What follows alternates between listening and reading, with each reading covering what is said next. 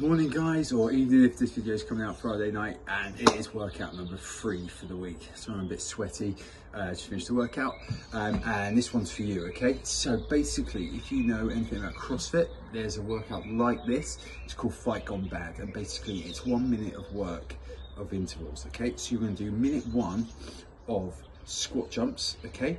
And what you need to do is count your reps of what you're doing, okay? So you put your clock on, beep, and for 1 minute you are going to do as many squat jumps as possible. So down, drive up, down, drive up, down, drive up.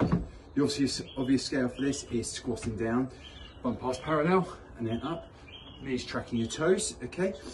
If you can't get down that low, just squat as far as you can and up. So keep counting the reps, okay? So whatever it be. By the time you get to the end of your minute, okay, there's no rest, there's no pause, you go straight into your other workout. So for instance, if you've done, say, 30 squat jumps, my minute 2 starts straight away, and I'm going into hand release push-ups, okay? So I'm there, punching up, and I'm going to carry on my reps, so I'll be like 31, 32, etc., okay?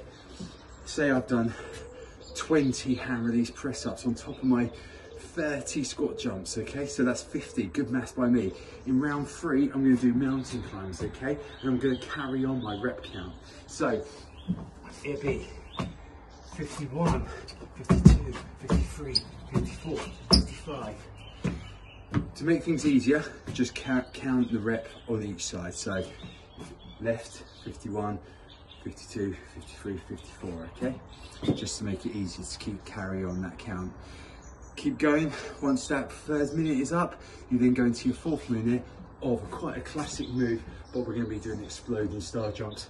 So that's coming down into there, push in, go nice and wide with the body, and down, okay? Keep crunching in and come out wide. And again, carry on that rep count. When 4 minutes are up, you have 1 minute rest. So just keep the clock going. Write down how many total reps you got in that round, okay? So it could be like 110, whatever it is. Write down 110, take the minute rest, keep the clock going, and then in that minute 1, squat jumps, minute 2, hand release push-ups, minute 3, mountain climbers, minute 4, exploding star jumps. Again, count the reps, starting from 0. Once you get to the end of that round, in the minute rest, write down the number, and you do it for 1 more round.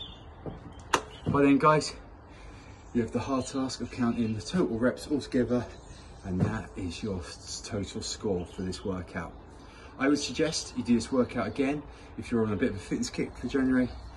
Do it at the end of January and see if you can improve the numbers, or do it each week, see if you can carry on beating the numbers you get, okay? So remember, that's 3 rounds of squat jumps, minute 2, hand release push-ups, minute 3, mountain climbers, minute 4, exploding star jumps.